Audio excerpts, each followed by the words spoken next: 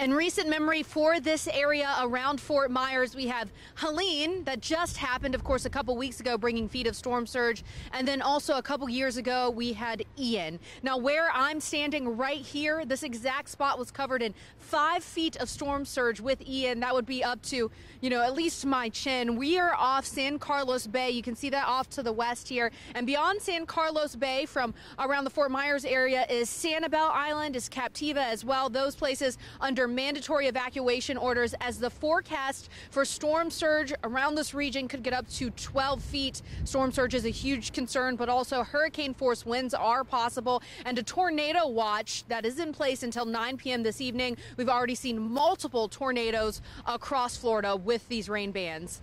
Felicia Combs in Fort Myers, the Weather Channel.